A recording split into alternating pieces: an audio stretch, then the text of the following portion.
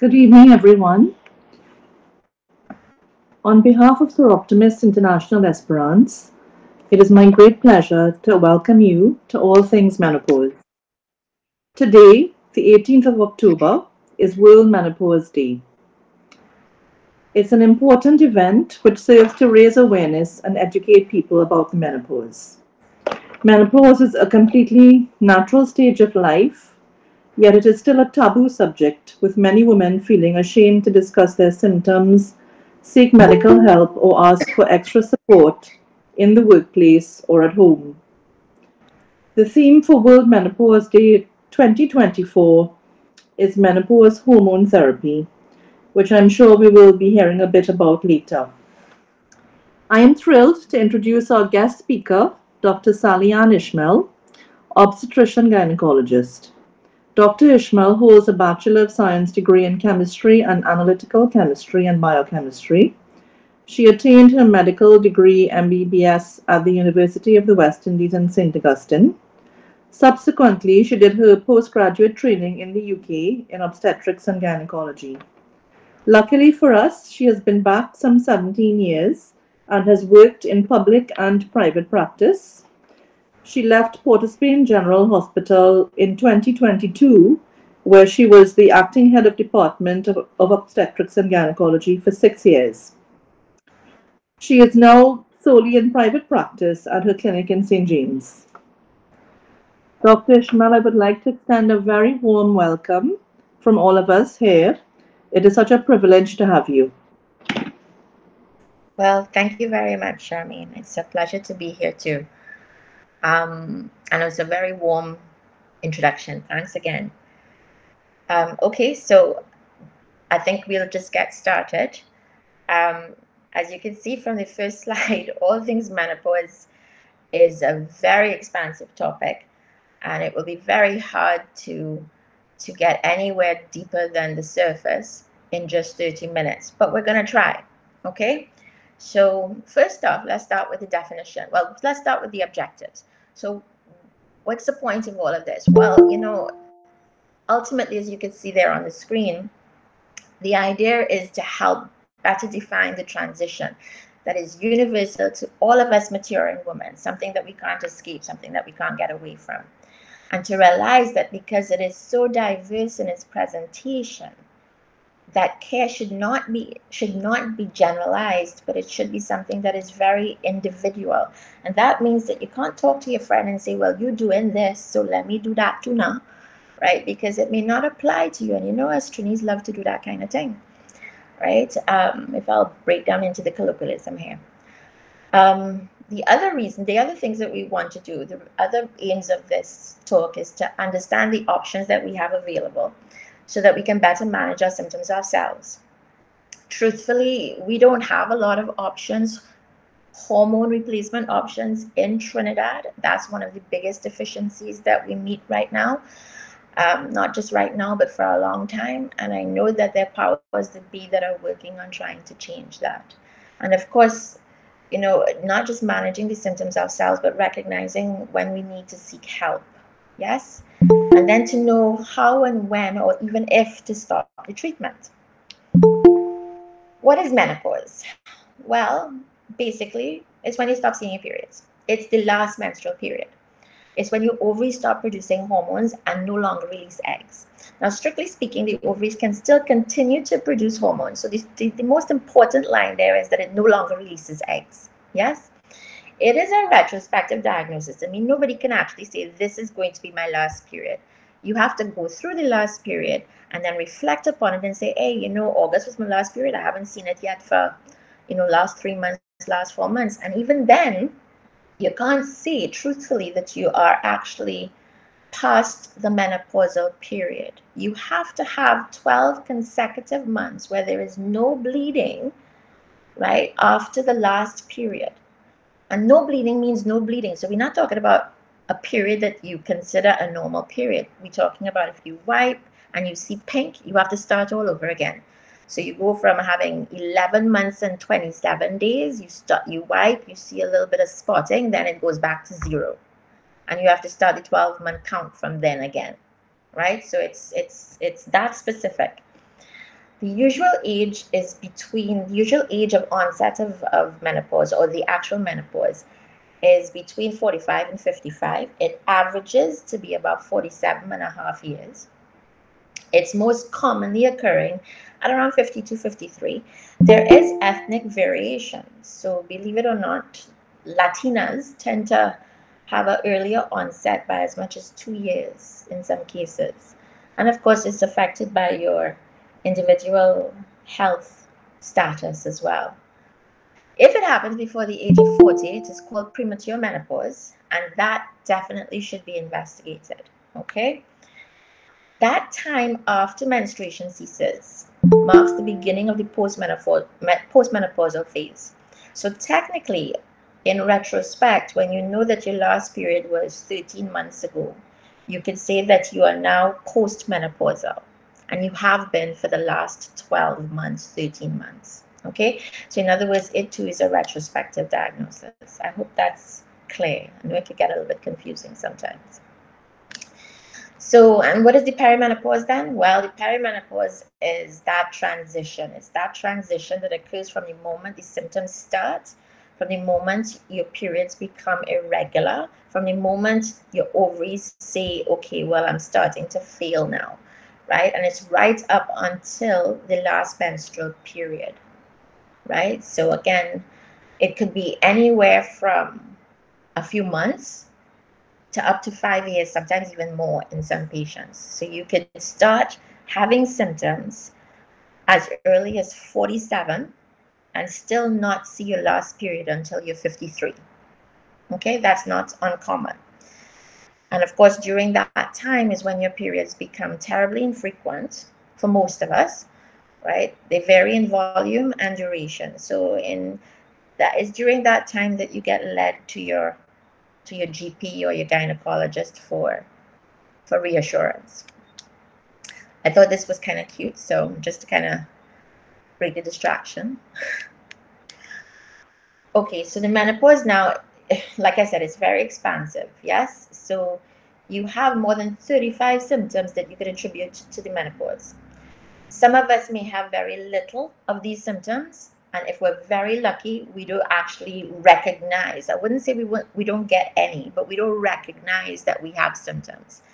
And it usually, from a treatment plan perspective, it's easier to kind of break these symptoms up into what we call acute symptoms, medium-term symptoms, and then the symptoms associated with the long-term health implications, right? So the acute symptoms are what everybody kind of regurgitates on TV. It's what most people talk about these days. It's the vasomotor symptoms. It's the hot flashes. It's the night sweats. And the hot flashes and the night sweats, which can actually be day sweats as well, right? What that actually does is that would lead to a certain degree of insomnia. You get night sweats. You can't sleep. You feel very, uneasy. And then what happens? You become very irritable. And that irritability, can propagate, and then you could end up going down a rabbit hole to the point where you actually start developing things like depression, or let's just say low mood, right? It could interfere with interpersonal relationships. So it has a way of cascading. And these symptoms are not, although we're dividing it into three, it should not be something that we think of in isolation. They all kind of overlap, right? In the same way that the hot flashes and night sweats could lead to the irritability and the impact on the psychological symptoms, right? And psychological symptoms would basically include things like your mood swings, your anxiety, the palpitations, right? The panic attacks, right? Low mood is more common than depression, but depression is not impossible. And my favorites, the poor memory, and something that we call word aphasia. When you have that object in your head that you're thinking of, and you just look at somebody and you go, that thingy, now that thingy, and you can't think of that word to actually say, I want the pen, give me the pen, pass the pen. But pen, the word pen does not come to your mind. That is what we call word aphasia. Believe it or not, that is something that is very typical of menopause. And then, of course, the physical symptoms like body odor, headaches, thinning hair, brittle nails, fatigue, breast pain, abdominal bloating, weight gain. All of these things are very common with menopause. The long-term health implications, well, as it says there, especially if you have children in your reproductive age group, you might find that pelvic floor dysfunction becomes a real possibility, especially if those pregnancies end up being very long labors and very big children. Then you could end up having urinary issues, right? So leakage is common. Your womb prolapsing or herniating is another issue. Of course, having issues with your bowel as a result is also a possibility. Cardiovascular disease, well, yes. Um, Cardiovascular disease as we get older too is it's more common. It's more common in men as they get older, but they have more cardiovascular events just before in their late 40s, 50s than we do, and that's because of our protective effect of the estrogen, and we'll talk a little bit more about that as well. It's the same reason that protective estrogenic effects is the same reason why when we lose it at menopause, we end up becoming very prone to things like brittle bones or osteoporosis. And then, of course, there's that cancer story, right? As we get older, breast cancer, womb cancer, ovarian cancer are always more common. This is an example of, well, a listing of the symptoms as we categorize them. You all could take a look at it. You see how it's very, very expansive, right? These are examples of diaries. I'm a big fan of the menopause diary. It is how I was trained when I was in the UK to assess women.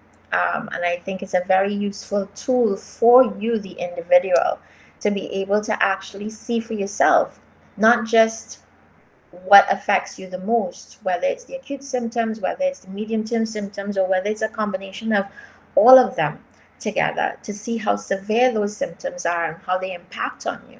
And then when you implement treatments and you repeat the diary, you can see for yourself without me having to tell you. You have that objective and subjective approach to improvement, or in some cases, lack of improvement. Right? So the first thing that you have to do, obviously, if you have doubts about whether you're menopausal or if you just want to make sure yourself, is obviously go see your doctor, right? And as we mentioned before, the symptom diaries to me are a big part of being able to implement treatment in the right way. In that whole process, of course, as per any doctor's investigation, she should be asking you questions related to your symptoms to make sure that she identifies any other potential possibilities for the cause of those symptoms, because there's a lot of overlap. She has to make sure that you are not on any form of contraception, because contraceptives can impact, sometimes in a positive way, sometimes in a negative way, on those symptoms. And she has to examine the potential possibility for reasons not for you not to have treatment. Hormone replacement therapy is big on that list, but even simple other things like even herbal products, right? There are a lot of drug interactions with a lot of the over-the-counter herbal products that we use, and because those herbal products are not regulated, right, it is very tricky to actually just go and decide that you're using it without conferring with your doctor first. Yes, because there are a lot of drug interactions with those things. And then, of course, she should be using the opportunity to discuss anything that you can do to prevent things from happening to you that are related to the menopause, specifically those long-term complications that we were talking about, the heart disease, the stroke, the osteoporosis, right, and even the cancers. Okay. She'll also obviously talk to you about all the lifestyle changes that you could make, like dietary measures and exercise, vitamin supplementation, etc. So investigations, I know that there are a lot of people out there that rely on blood tests, but you do not need a blood test. If you are a typical patient in the 45 to 55-year age group, and your periods have gone all wonky on you, and you have any of those or all of those symptoms, those 35 symptoms that we listed previously, then you're pretty much in menopause. That's all you need, right? That's really all you need. that and a consultation with a good doctor, right? To rule out any other potential but rare situations, right? Or any other comorbidities, right? Before implementing any treatment, that's what you need, right? You don't need an investigation, you don't need blood tests. The exception to that is if it is that you're in premature menopause. So if it is that we suspect that you are menopausal because you have missed your period, or your periods are going all wonky on you before the age of 40, and you have a lot of those symptoms that suggest menopause, then and only then, well, not only then, but then primarily is when we would do the hormone test that you see there labeled as FSH. That FSH stands for follicular stimulating hormone. Okay? Anybody who's on any kind of hormonal therapy, contraceptives probably, should not have blood tests done, because they will obviously skew any results that you have. Okay. Additional tests may be warranted if your clinical history suggests particular risk factors. So if when you go to the doctor before starting hormone replacement therapy, she needs to rule out any other potential issues, then things like colonoscopies, endometrial biopsies, and other blood tests can be performed, can be requested, right? Especially if it is that she thinks that you may be at high risk of forming clots, then blood tests and potential referrals may be necessary. And of course, in these consultations, you want to be able to make sure that you are up to date with your routine screening, right? So mammograms in particular, breast ultrasound scans, sometimes a combination of both of them, and of course your cervical smears. Right? Treatment options. Well, like we talked about before, care should be individualized, right? In otherwise healthy women, hormone replacement therapy is the first line treatment for relief of those vasomotor symptoms, the hot flashes, the night sweats, the day sweats, right? And potentially mood swings, etc., right? Psychological symptoms too. It improves low mood and it helps with the sleep disturbances. The sleep disturbances, again, mostly because it is multifactorial, as we mentioned before, with the night sweats potentially causing insomnia. It also has been shown to improve genitourinary symptoms. The term genitourinary symptoms of menopause we will talk about a little bit later on, as we would with the musculoskeletal syndrome of menopause. And it is indicated too for the prevention of fracture and possibly for cardiovascular disease, right? And we will talk a little bit more about that as well. Other pharmacological alternatives would be as listed there. You have lubricants, moisturizers, that big long word, dehydroepiandrosterone. That is basically a hormone produced by our bodies that gets converted into a lovely hormone that plumps up the vagina, strengthens bone, gives us a lot of energy. But long-term use with that is controversial. Okay. Alpha 2 agonists are basically blood pressure medications. Um, the one that is particularly cited for use in menopausal patients and specifically for vasomotor symptoms is not generally readily available here in Trinidad. Selective serotonin receptor uptake inhibitors and selective noradrenaline reuptake inhibitors. I'm sorry for the big long medical terms, but there's no simpler way to put that. But those are basically medications that are used for antidepressant for depression, right? But they have found use in treatment of various forms and symptoms of menopause. And we'll talk about them a little bit later. Of course, against the background of the hormone replacement therapy and all of those other pharmacological um, options, um, this is again what you need. I think all of us in large part need to focus on those lifestyle measures to improve general health and well-being, right? So stress management, weight control, having a healthy diet, exercising routinely, those are all very important aspects. Avoiding or stopping caffeine and alcohol consumption. Smoking is something that, we should stop, especially around the menopausal period. They do not help. Um, Diet and supplements, again, that ties in with the lifestyle measures, and we'll talk a little bit more about these when we get the chance, when we're summarizing at the end. The botanicals, well, phytoestrogens, that's our lovely, wonderful herbs. So things like red clover and soy. Black cohosh is very popular. Evening primrose oil does nothing, people. Nothing. It's all placebo effect. I'm throwing that in there. And I'm sure I'll have people questioning me afterwards, but there you go. Ginseng, St. John's wort, chasteberry, Chinese hips, all of these things, they have their uses, I guess. I won't discredit all of them, but we just have to be very careful about using them willy-nilly. And you should always seek advice before initiating it, despite the fact that it's readily available. Some of them, anyway. Acupuncture, acupressure, and cooling bracelets. Now, yes, these are relatively harmless, and they have been shown to produce some impact. Cooling bracelets are actually relatively new.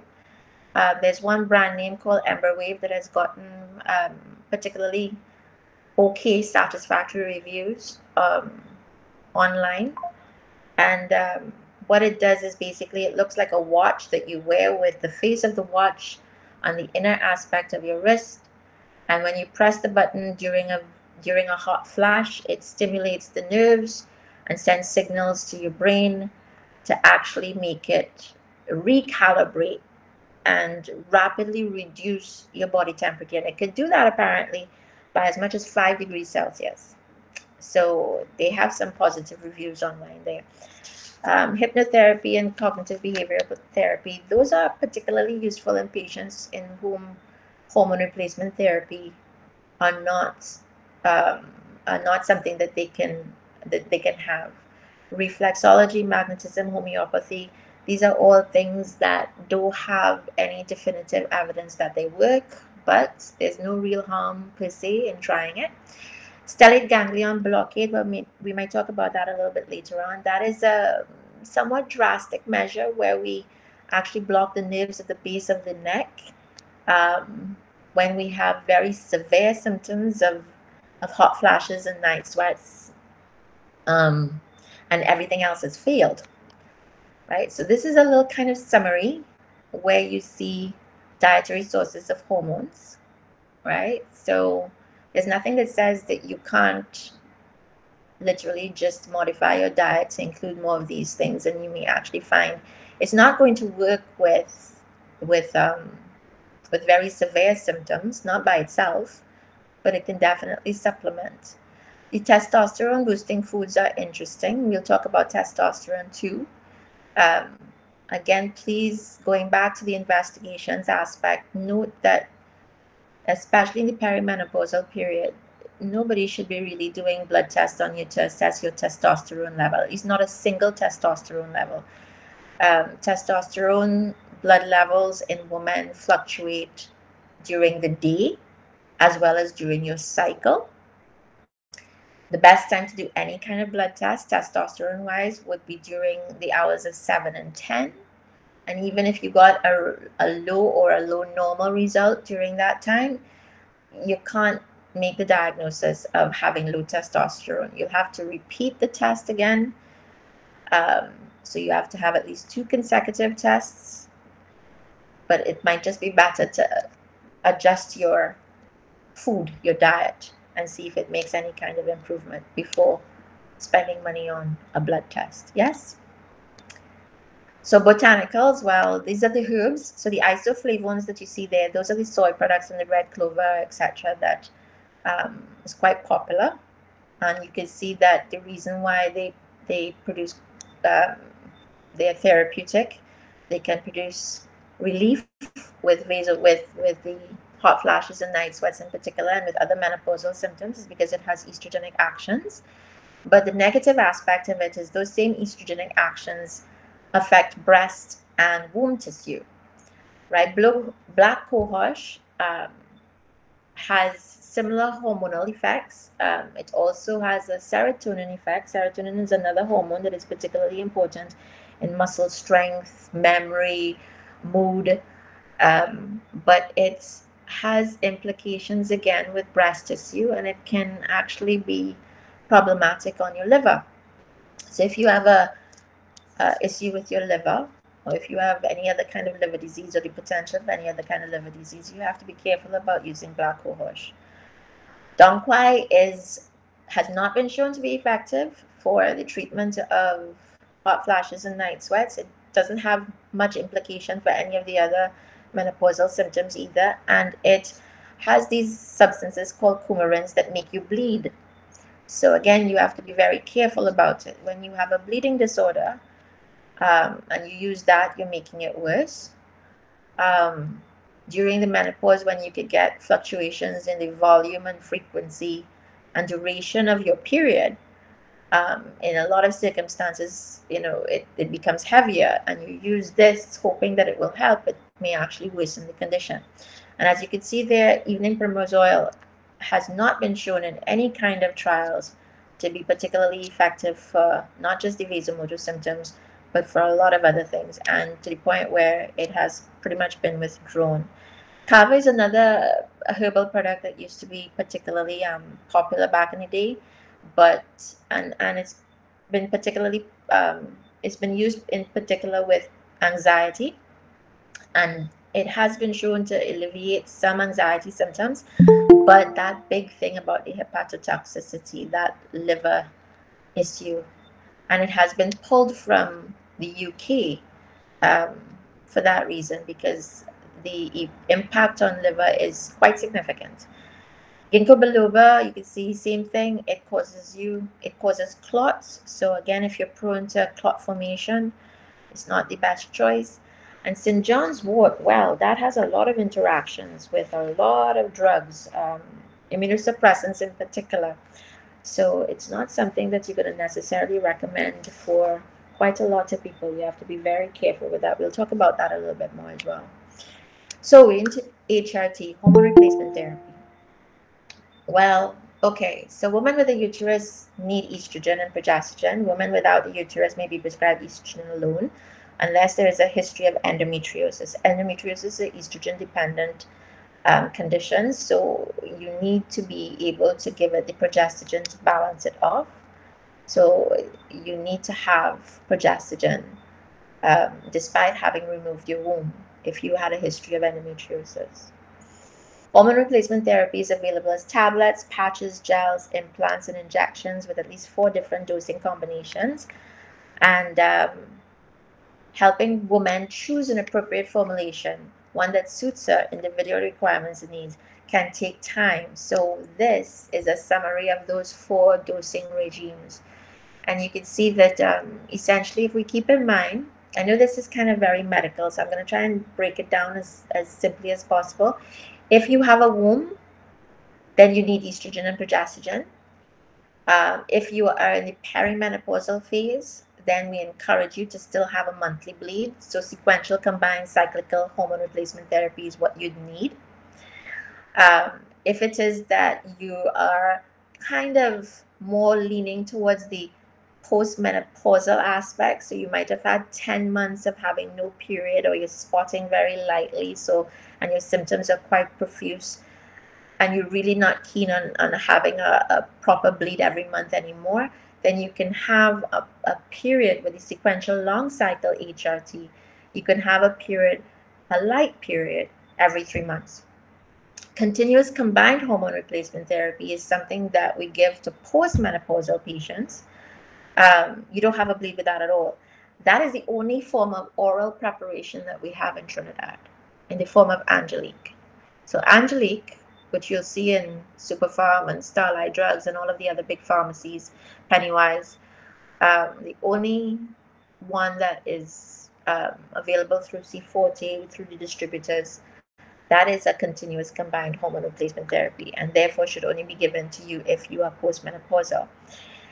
The other alternative, of course, is something that, again, you don't see any bleed. Again, you get a substance, a drug that is basically estrogenic, androgenic, and progestational.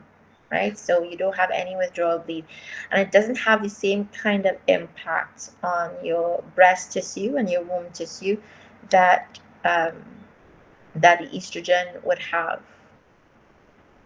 And this again is a little chart that we used to use back in the day, right? So you could see again, decision to start HRT.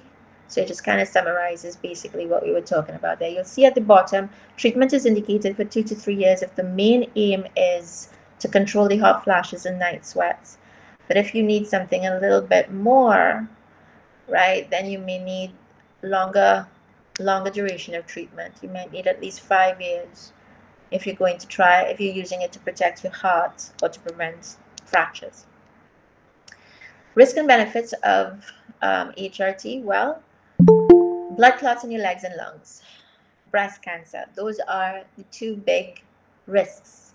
Cardiovascular disease, heart disease, and stroke, well, um, there was a big study done many years ago, 22 years ago, that misled us to think that the HRT actually worsened heart disease. The reevaluation of that study data actually proved that we were right in our hypothesis all along that the estrogen is protective, but it's all about when you start it.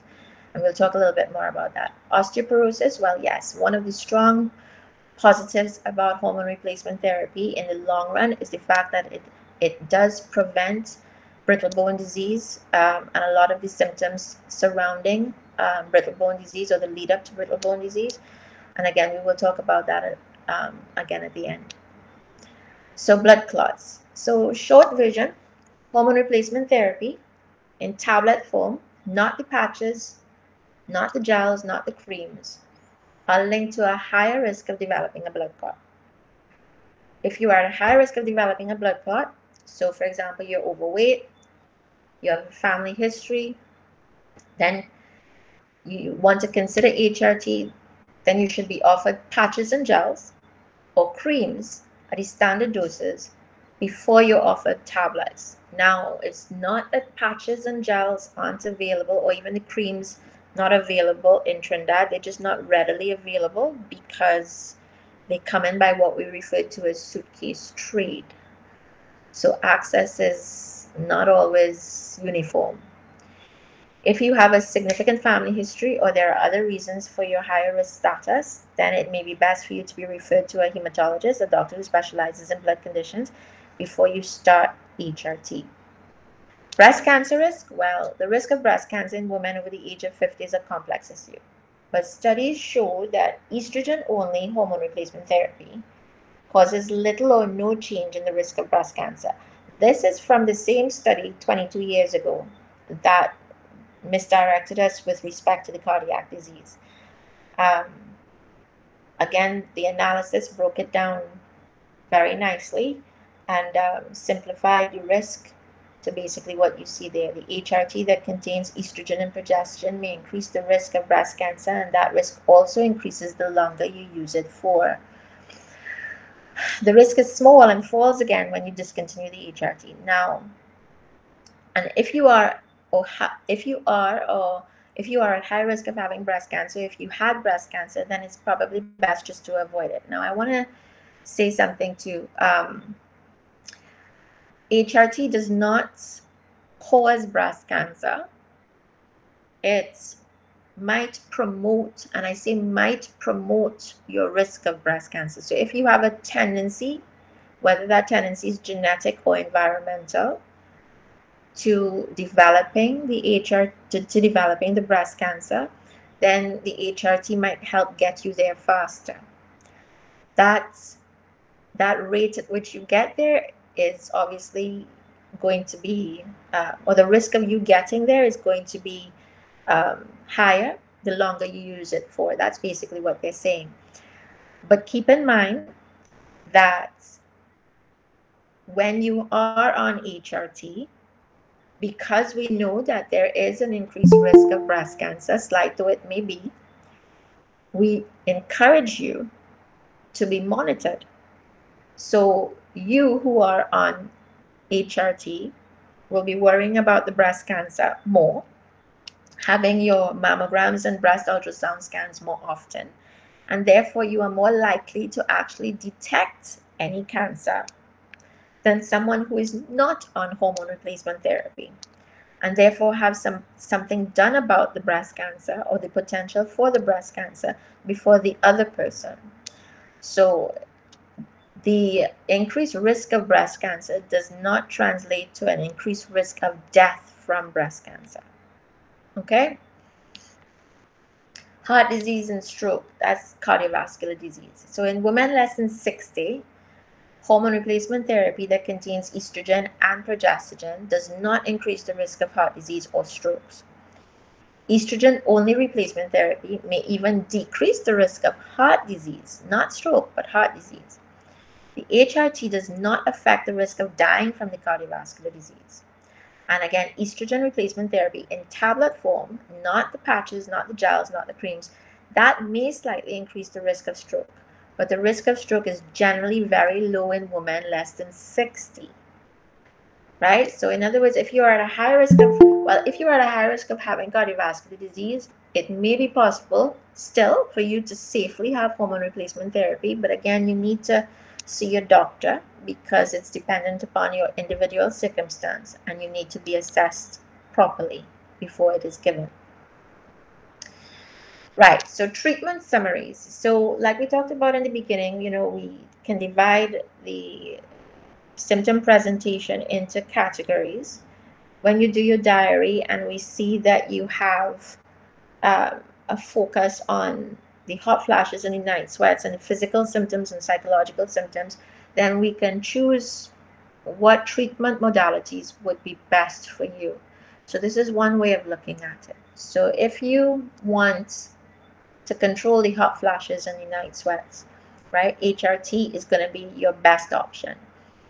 And again, well, where you have tablets and patches and creams and gels and implants available, and a various assortment of tablets as well, you can go crazy with the amount of HRT variation that you can use with your patients, and you can tweak to liking them come. But again, in Trinidad, unfortunately, we don't have that luxury.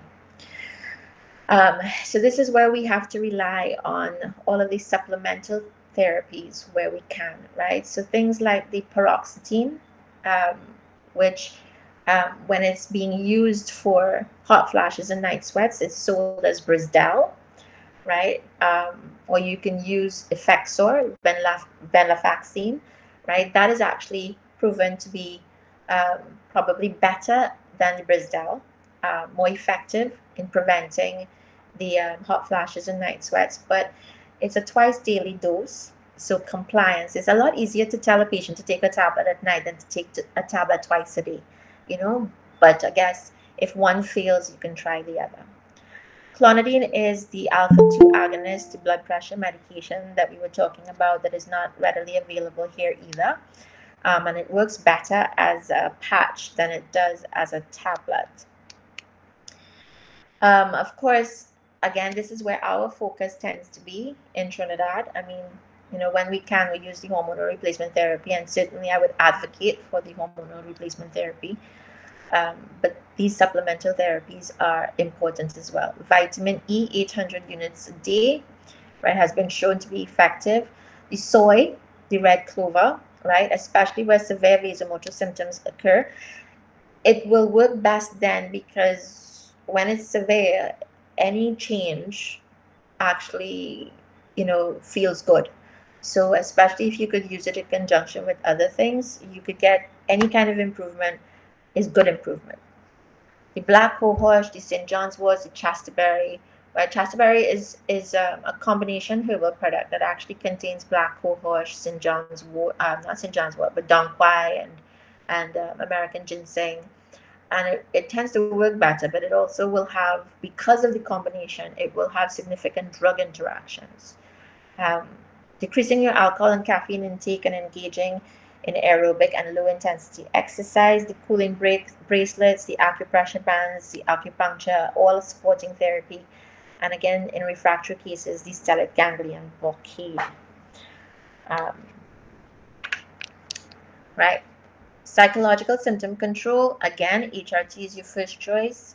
We could use the venlafaxine, the Effexor, and the Brisdel. Testosterone injections, the injections are better than the creams and the implants, but the implants are better than the creams and the gels. Um, and of course, the testosterone boosting foods that we talked about.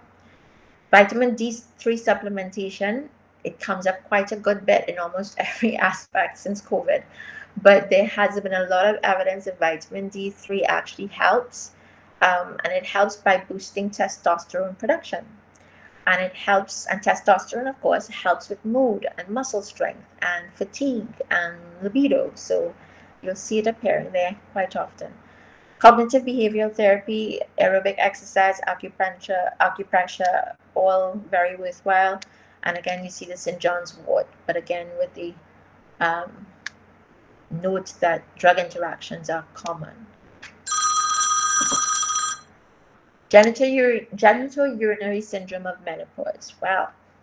So this is basically when you have that vulval soreness, the vulval dryness, so the vagina is sore, the vagina is dry. You have an increased risk of infection because the pH changes.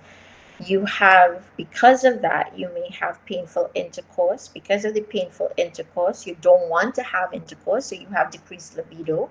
You have your related urinary symptoms because when the vajayjay is dry, then the tube that you pass urine through, the urethra, becomes dry, and it feels almost like you're like when you pass urine that it's burning, so you think you have a bladder infection when it's not, right?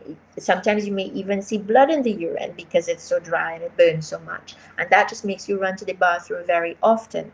And it could also be affected by the long-term complication of prolapse, yes, and it could cause incontinence. And of course, all of this could also encompass the sexual arousal disorders. So when you have dryness down there, it impacts in a negative way too in your ability to achieve an orgasm, right? So it's a common and distressing, often underdiagnosed, underprotected, underreported, and undertreated disorder. The first logical choice for treatment, because it's effective and because it's well tolerated, and it could be used long term, is the vaginal estrogen cream. It does not have any significant impact on breast tissue when you use it down there. So your focus is going to be down there, right? So in other words, if this is your biggest problem in your symptom chart, in your diary, then our focus is going to be giving you local estrogen cream and not tablets. Yes, and because the cream is focused on the vajayjay, it gets small amounts get absorbed through the vajayjay itself, and it does not impact in any negative way on breast tissue or womb tissue. Then what you have is something that you could use long term. Lubricants and moisturizers can be used as supplements as well. Lubricants are literally only for immediate effect, so they're usually used more so with intercourse. And they come in water-based, oil-based versions. Moisturizers tend to have a little bit longer lasting effects. You may have to apply more frequent. You have to apply more frequently than the estrogen, but less frequently than the lubricants, every 2 to 3 days or so. And they plump up the vaginal tissue by rehydrating it. So it has a little bit, it has a better effect. The lubricants just kind of sit on top. The moisturizers go in. So the moisturizers are like the replens. Your lubricants are like the KY, right? And of course, these are some of the only options that we have for those patients with breast cancer. Osphena is a oral preparation, hormone-free oral preparation that actually works really well for those patients with breast cancer that have finished their treatment. It is it produces a estrogen-like effect, but it's not estrogen. Um, so you want to wait until the breast cancer patient finishes all of their treatment because they actually use, some breast cancer patients would use medications similar to this um, to help keep the cancer away, and you don't want this to interfere with that. So you want them to finish all of their treatment, and then you could implement this. And this actually has been shown to have some very positive impact. Um, but again, it's not available in Trinidad. Um, the prosterone is the DHEA, and that can be taken as a tablet or it can be taken as a vaginal insert. The actual prosterone is a vaginal insert. Um, it cannot be used long term though. It's usually licensed for use up to about 3 months, but that 3 month course actually produces effects that last as long as a year. So I guess if you wanted to repeat the course after the year, there wouldn't be anything wrong with that. But again, it's not available in Trinidad. With respect to laser therapy, there isn't a lot of studies that show definitive um, success with laser therapy, but there are some studies that suggest that it's promising. Um, and they did have it available here in Trinidad, actually, for those who are interested. Musculoskeletal syndrome of menopause. Well, this is where you have the joint pain, the joint stiffness, the back pain, the calf pain, the muscle aches, where patients complain about losing height. They have that stooped posture. They can't walk properly. They walk very slowly because they have poor balance, and they develop easily acquired fractures, especially around the hip, spine, and wrist. And that happens in more than 70% of women. Well, not the symptoms happen in more than 70% of women, not the fractures per se. 25% of those 70% will be disabled by those symptoms during the actual menopausal transition. And 40% of the women, actually, when they present to the doctor and the doctor examines them, they can't find anything. Even if they image, they don't really find anything structurally wrong, right? So when we're treating these patients, basically we keep in mind that women over 65 should be screened for osteoporosis or brittle bones. If you are between 50 and 64 and have certain risk factors, so if you have a family history of osteoporosis, if you have a small stature, if you're vegetarian, if you smoke, if you've been on steroids, for whatever reason during the course of your life, especially long term, if you've had some sort of cancer risk, then you too should be screened.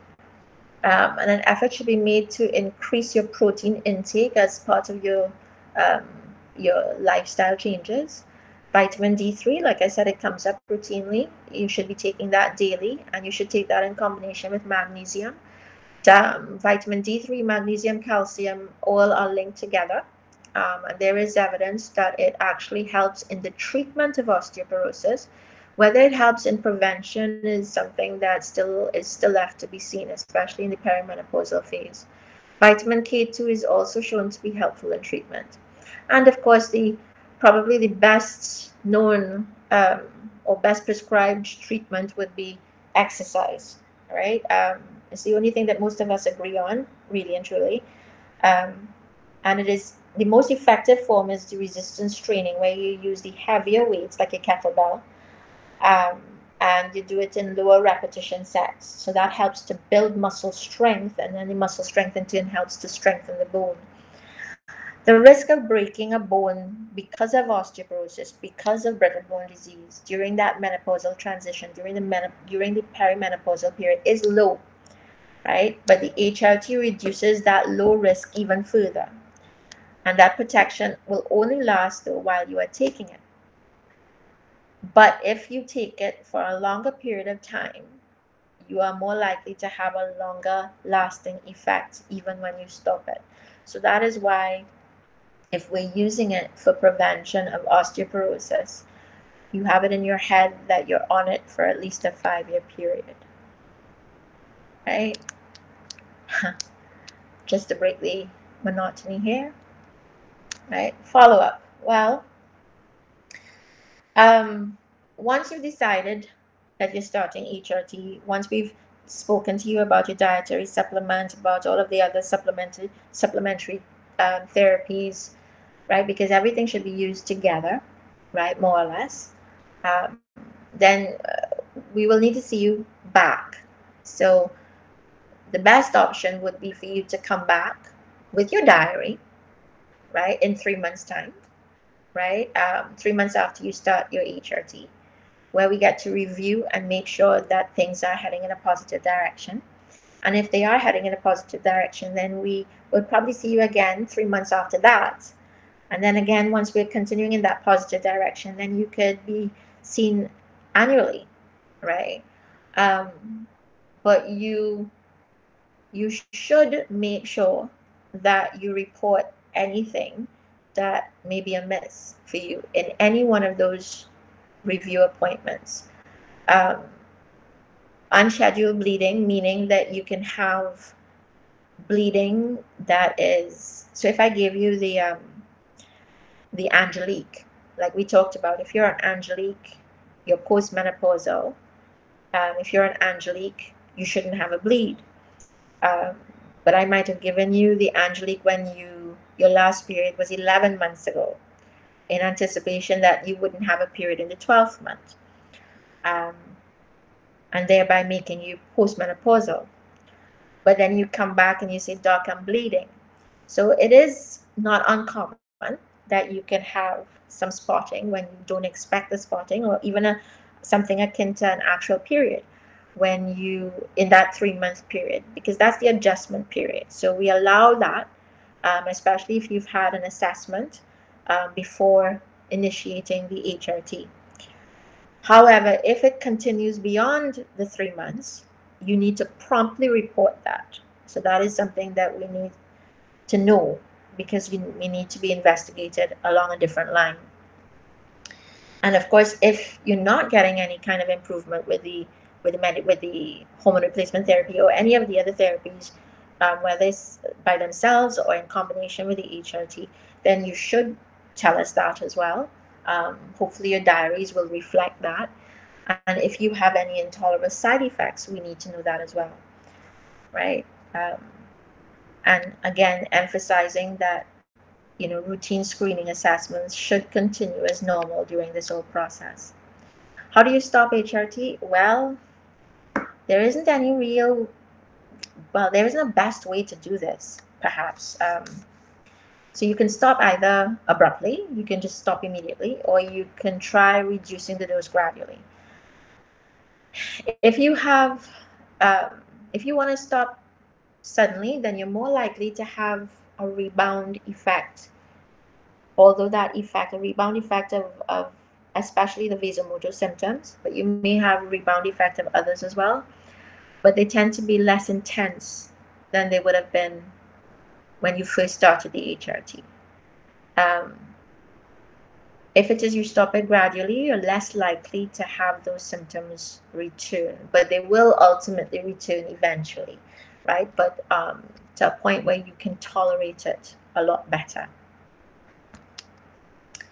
So diagnosing and managing premature menopause. Well, premature menopause would be suspected, like I said, if you're menopausal, if you have menopausal symptoms, or you have infrequent periods or no periods at all, and you're younger than 40. The doctor will need to know your personal medical and family history, because that may suggest a reason for the early development of menopause, and then investigations will stem from that. Confirmation of the diagnosis. This is when you want to do your FSH. This is when you want to do your blood tests, right? So you need to do 2 of them, because one is not diagnostic. You need to do one test now and then another test 4 to 6 weeks later, right? And that's simply because this is a hormone, like others, that would actually fluctuate during your course of your menstrual cycle, your now irregular menstrual cycle. And if there's any doubt, then your GP might want to refer to your gynecologist or menopause specialist. And there is at least one self-proclaimed one in Trinidad, and there is or it might want to consider a reproductive medicine physician. Treatment is usually hormone replacement therapy, or the pill, the birth control pill, right? Or some version of combined hormonal contraception. Of course, unless there's any contraindications to it. It would be important to note that if you have premature menopause, if we're starting this medication on you The idea is to continue it until you reach that natural age of menopause. So you don't have to worry about the 5-year mark, um, about breast cancer risk.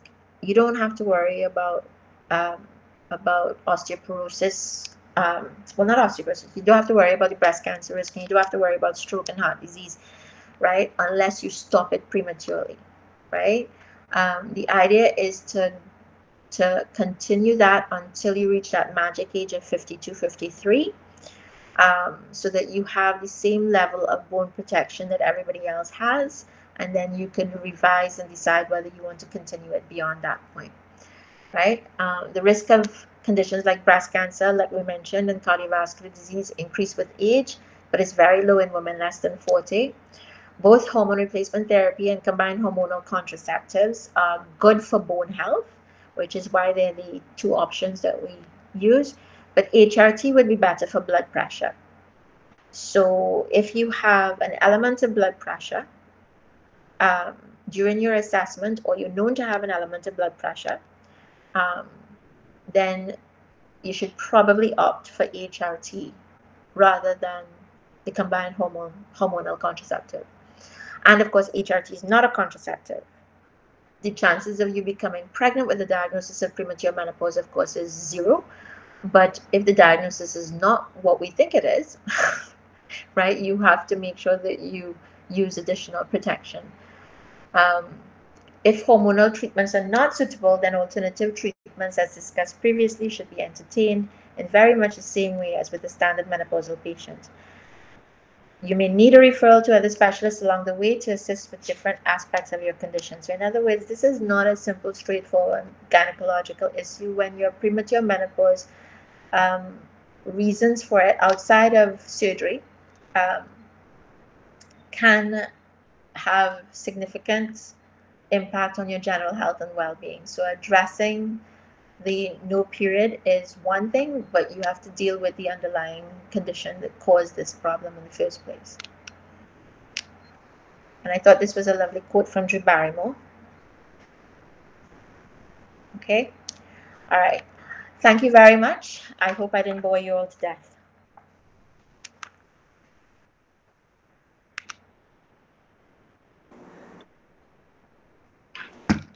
Thank you, Dr. Ishmael, for that very informative and certainly given us a lot to think about. A lot about the treatments and so on. Now we would open the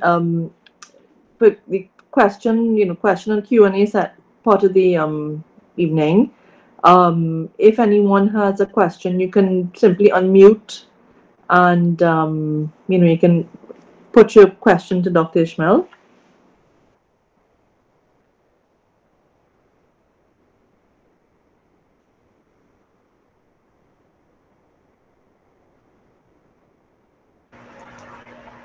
Hello, good evening.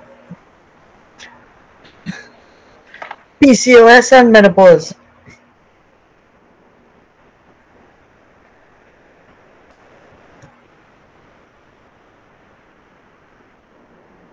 My bad. Yes. So make it a little bit less broad. Tell me what specifically you mean. Does PCOS make you more vulnerable to menopause? Okay. Are the symptoms more erratic? What are you seeing with persons Yes. who have had PCOS from, say, age 20? Yes. Well, PCOS is believed to be a genetic condition. So the truth is that it may manifest itself in your 20s, but it is something that you are ultimately born with. The gene that causes it is there from birth, but it's only going to manifest when your periods come to light. And when during the teenage years, periods are very difficult to discern because you're now starting off. So it's always going to be a little bit tricky to make that diagnosis, which is why 20s is when most people get their diagnosis. Does that impact? Well, it all depends. The reality is that no, specifically it doesn't, not really. Um, what is different with the polycystic patient is the fact that if they do not control themselves, if they do not regulate through diet, through exercise, and sometimes through use of medication, right, they will find themselves having more erratic bleeding, right? And that erratic bleeding can happen at any age. It is magnified with menopause.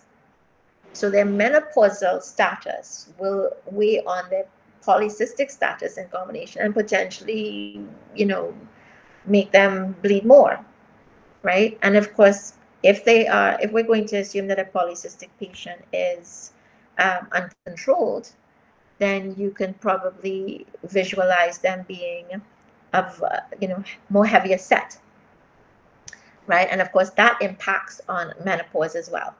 So yes, all of that too, right? So, but not all polycystic patients would have the facial hair story, yes, because it gets quite complex. The polycystic ovarian syndrome, you can have the Victoria's Secret's runway model walking down the red carpet, and she's polycystic ovarian syndrome, or you could have the bearded lady in the circus, right? And she's polycystic ovarian syndrome. It could be that diverse as well, right? So they don't have to have the facial hair, right? And the acne.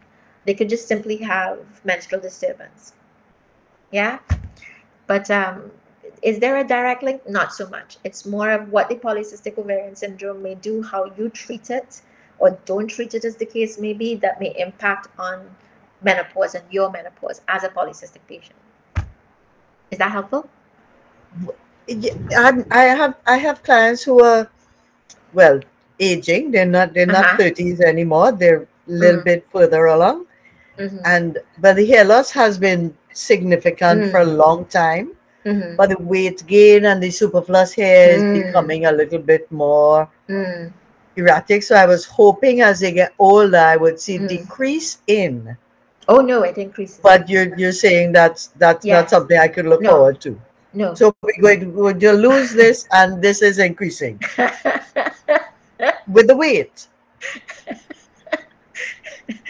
Well, it doesn't have to be like that for everybody, but if we start early enough, so the message there is that, if it is that you have the family history of menopause at 52, so mommy went through menopause at 52, my aunts went through menopause at 52, so chances are I'm going to end up going through menopause at 52. Mommy is heavy set, my aunts are heavy set, so I know what I have to do to minimize my issues, because now they had um, osteoporosis, they have the arthritic pains, they are having cardiac issues, they even have the diabetes. All of those things could be preventable. And now that I have that history to draw upon, I know what I need to do by simply changing my lifestyle and potentially going to my my GP or my gynecologist at 50 and going, here, where's the menopause, where's the HRT? Give me the HRT. Give it. Listen, let's not play. Are Right? you seeing a lot of anxiety with the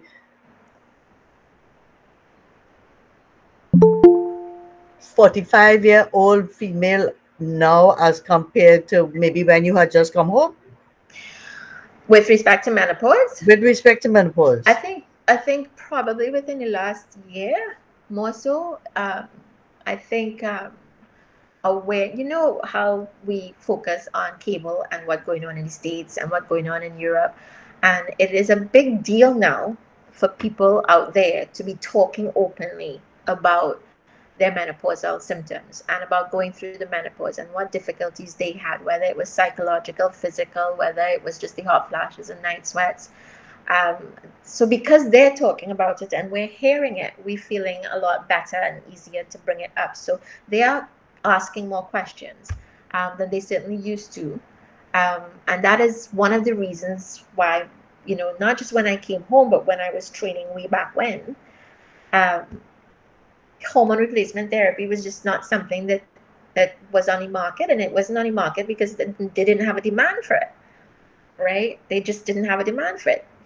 Distributors would bring it in and it wouldn't sell, right? Now people are asking why it's not here, how can I get, what process do I have to walk through to get this particular one? And even in the UK, they're making, they're trying very desperately to try and get a lot of these hormone replacement therapies, the simpler ones like the vaginal creams, off of off of a prescription list. So in Scandinavia now, you can walk into a pharmacy and get a vaginal estrogen cream, which is yay, good, wonderful, right? And in some of the islands, the Caribbean islands, you can get a hell of a lot more um, hormone replacement options than you could get here in Trinidad. But yes, in the last short answer, yes, in the last year, more so than in the last decade, in the last 5 years, within the last year or so, there have been more people asking questions. Because we encourage, we talk about it all the time in the salon. Mm-hmm. Because I mean, my salon will be 40 years, Oh, 40 wow. years old in January. Mm-hmm. So we've gone through the seasons. We, myself included, have gone through the changes. It speaks to the hair every time there's a change Yes. in the body chemistry. It Mm-hmm. becomes visible Mm-hmm. for me. So, but 10 years ago, you couldn't use the word menopause in the salon, right? Yeah, yeah, Everybody yeah, was yeah. like But you it see, was a the crime. So now we yeah, celebrate birthdays. yes, It's easier. yeah, It's easier psychologically to talk about your yes, birthday and what are the plans. yes. So it tells me I need to adjust Mm-hmm. my vocabulary so that I can adjust Yes, and walk through the process. And we yes, just have open dialogue. yeah, I've tried to have Zoom sessions with and coffee mornings with yeah, persons who qualified like yourself to have the discussions because it's like. yeah. But now that there's a lot more dialogue, but I'm also seeing a Mm-hmm. lot more PCOS. I'm seeing a lot of the Yes, hair loss with younger yes, people. But I was chatting to a doctor, and yeah, she was saying the odds have it's gone from 1 in 10 to 1 in 5 to 1 in 3. yeah. I think you see because with respect to the polycystic ovarian syndrome thing again, I mean, medicine is a very dynamic field, and the more we learn is, the more we learn. And ultimately, with polycystic ovarian syndrome, we really did think 50 years ago that it was the bearded lady in the circus, right? And because there's been so much research, I mean, you can find books the size of Bibles that talk nothing of other than polycystic ovarian syndrome. And we know so much more now that we know that it's also that runway model that we talked about before. So their pathophysiology, their disease process, though, is very different from menopause. Menopause is a normal physiological thing. Polycystic ovarian syndrome is not necessarily pathological in the true sense. It's not something that Okay. is necessarily going to kill you, right? It's a condition that you have to learn to live with because it makes you more vulnerable.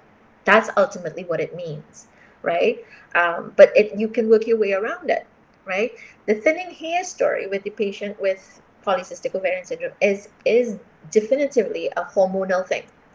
But obviously, like everybody else, it could be compounded by stress. The menopausal patient, it is because of a hormonal thing, but a different hormonal thing. So one is increased testosterone, the other one is more likely to be decreased estrogen. Yes, and again, with a patient who has or who you think may be menopausal because they are 49 and they're having hair loss, right? You don't just naturally assume that it's menopause because there are overlapping symptoms. There's so many symptoms with menopause that you can't just assume that. So, vitamin D deficiency, for example, very common here in the tropics, very common in Trinidad. You would not believe Trinidadians don't like the sun, right? You tell them to go exercise and they tell you, okay, I'll wait until 3 o'clock because the sun too hot, right?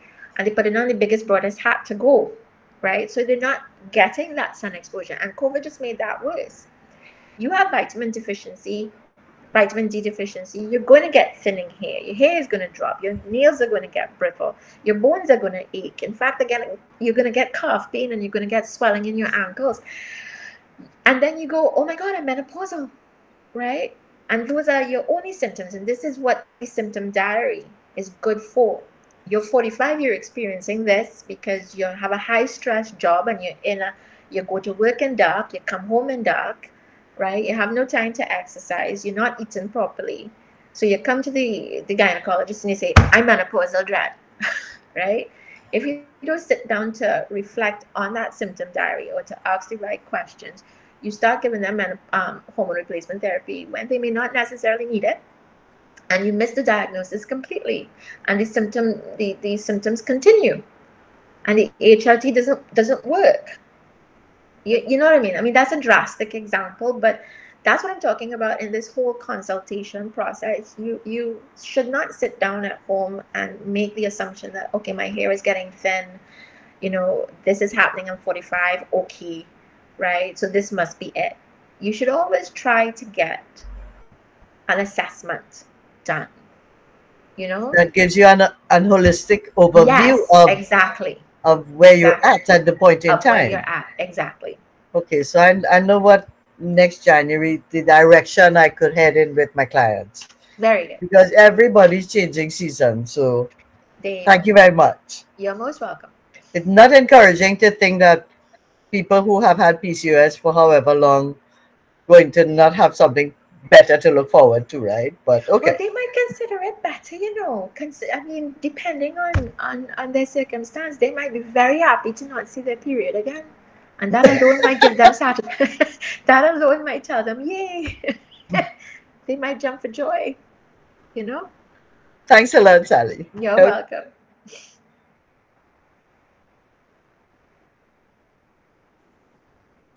Dr. Ishmael, can I ask, do Mm-hmm. you is there a time period that you recommend that a time limit for having HRT? Would you say you should stop Well, after 5 years, or what would you well, recommend? yes. So, I mean, usually if a patient comes to me and, because again, in Trinidad, um, we just have the one oral preparation of hormone replacement therapy, and we have um, a cream, a vaginal estrogen cream. Um, Everything else is not on formulary, so it's not being sold. I don't want to say legally, but it's not being sold in the appropriate way, and access will therefore not necessarily be consistent. So a patient who comes to me who gets HRT is going to be a person who is already postmenopausal, right? And she gets Angelique, let's say. And if it is, it's going to depend, the duration is going to depend on what she tells me in that symptom diary or what she tells me in the history. So if it is that I look at her symptom diary and she's got all of her tics going on the side with the hot flashes, the night sweats, the mood swings, the insomnia, the irritability, right? Then I'm gonna go, okay, so yeah, you've got the acute symptoms, right? So if it's acute, meaning that it's happening now, it should only last, because acute symptoms generally last for less than a year. Sometimes they can go longer. So sometimes there are those odd women that will continue for all 14, 15 years, right? But the frequency obviously diminishes with time. You become more tolerable of it with time. So if you come for that reason and I validate that reason from your diary, then I consider at least a year to start, with the potential for stopping at 2 once you're getting relief. Um, that may change, because some patients will come and say, well, now doc, I happy, I'm glad, let me continue it now. But then you have to make sure that you come back every year, as boring as it may be, to do the same usual stuff, to take a look, to take a feel, to make sure that all is well, and therefore it's okay for you to continue, right? And central to all of that will be doing your mammogram and your breast ultrasound, right? If it is that you come to me and you say, well, I'm 45, I'm postmenopausal, so I got it kind of early. It's not technically premature menopause. I am of Asian descent. I am a vegetarian. I had bad asthma when I was a child, and I was on steroids in hospital all the time, right? I don't get to do very much exercise, doc, because I have a high stress job, right? And my mother broke her hip when she was 85 and died as a result, I would look at you and say, aha, so you on HRT from now till thy kingdom come, right? Because you're the person who is going to be at high risk of osteoporosis, and you cannot do very much with HRT to prevent osteoporosis in less than 5 years. Does that help? Yes, it does. Thank you.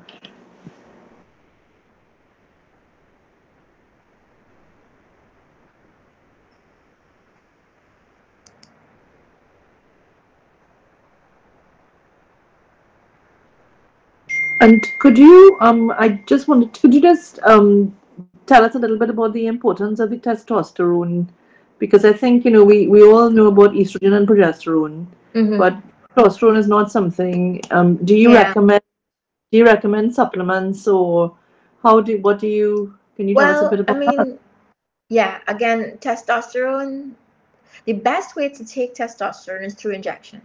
For a woman, it's best to take it as an injection.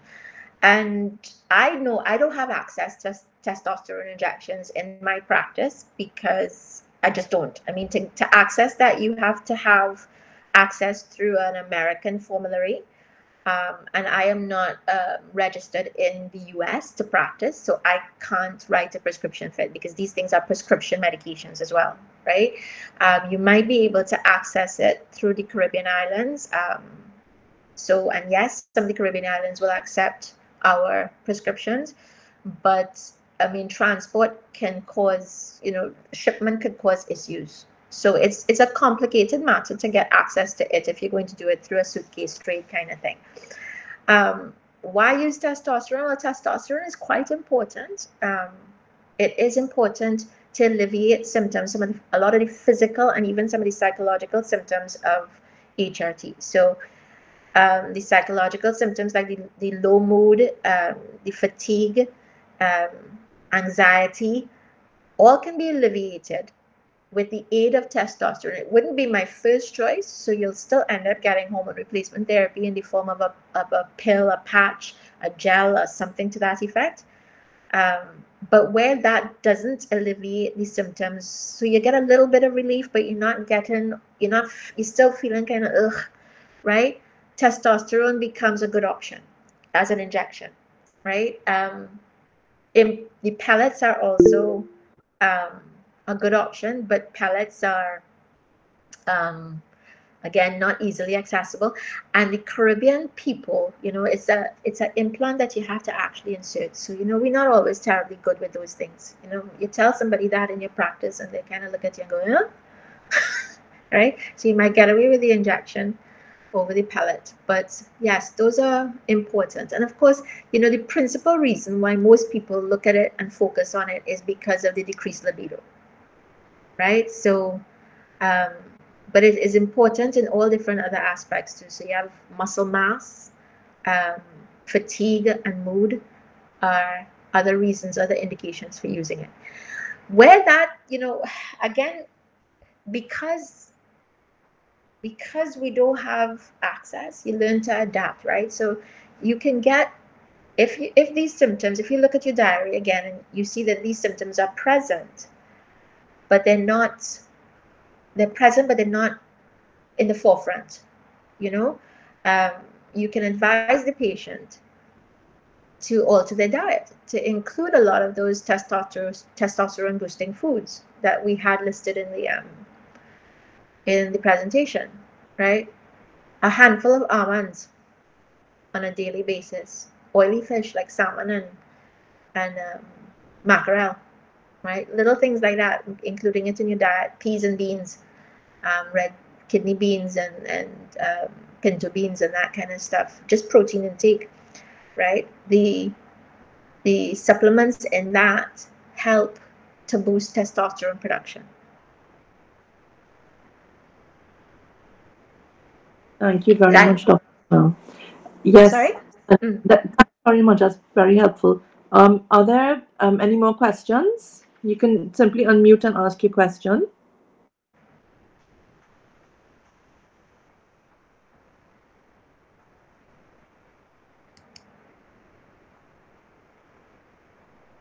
No? Okay, well, Actually, yes, I have a question. Rowena wants to hear.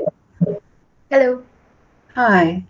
How much rest does the Mm. menopausal woman need? I know there's no one fixed answer, but I'm Mm-hmm. sure we're in such a fast world today, and we want to Mm-hmm. keep up with this and keep up with the other. Mm-hmm. I Mm-hmm.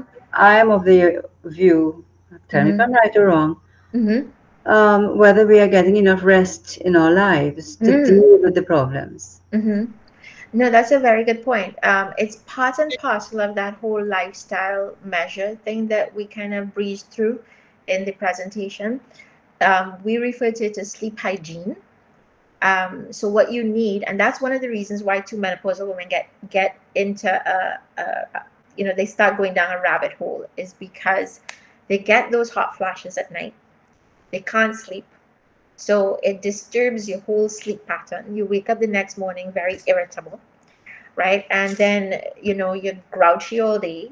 And because you're grouchy all day and the pattern repeating itself the next day, it just continues and goes on and on.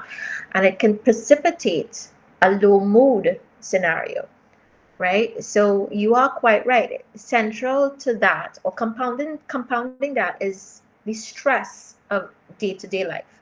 So the perimenopausal woman in today's society is going to be in a high power job, 8 to 4, coming home, making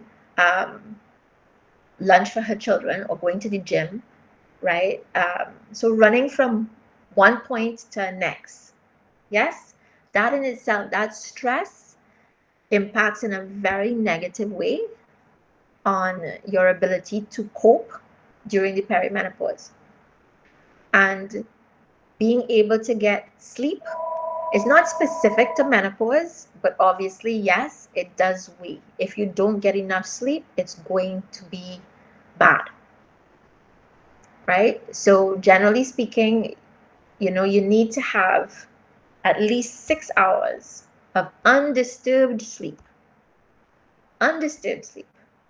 right? And that's not the menopausal woman, that's just pretty much anybody, yes?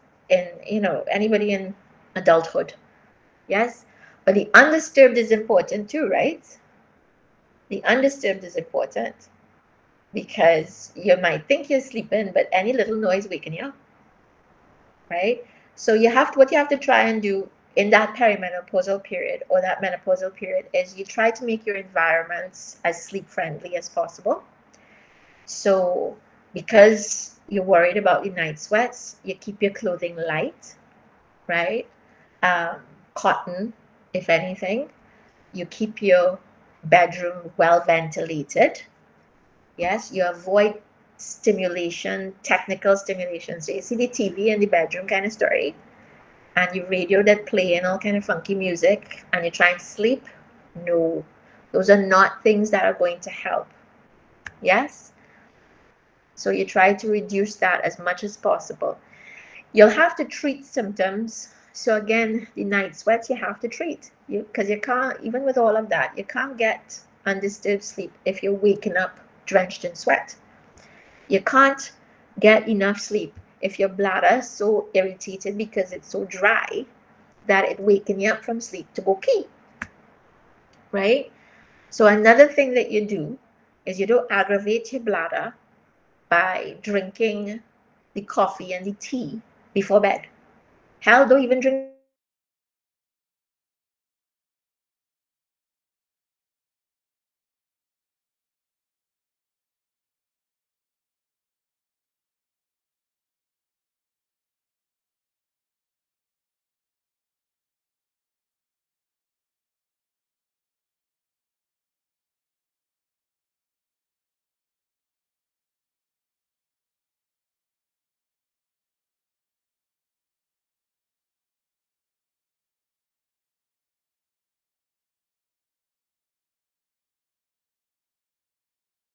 they're not going to help your bladder. So you're going to end up getting more disturbed sleep, right? If you end up doing those things, or engaging in those things. So to answer your question, about 6 hours on average, undisturbed sleep. And you have to stress reduce regardless. Huh? So meditating before bed is a good thing too. Say your prayers.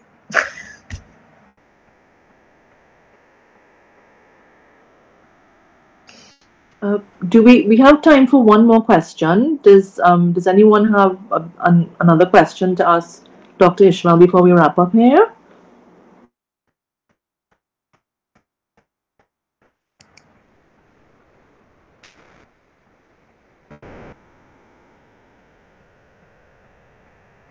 Okay, well, I think we,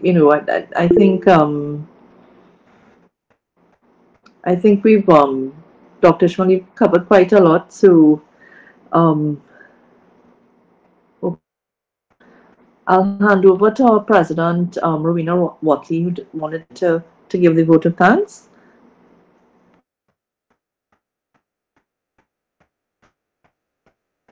Right, I was unmuting. Well, when it comes to life, the critical thing is whether you take things for granted or take them with gratitude. And tonight, Dr. Sally and Ishmael, we are extremely happy and we are very grateful that you took your time and you delivered in a very gentle, mild-mannered way our topic, all things menopause. Thank you for inspiring us to be confident in this phase of our lives and to accept that there is guidance and advice to help us through it. We now know how to recognize acute to mild symptoms, and you've given us strategies and tools to deal with this and to ensure that we don't take our lives for granted, but that we will be forever grateful that people like you are around. Thank you.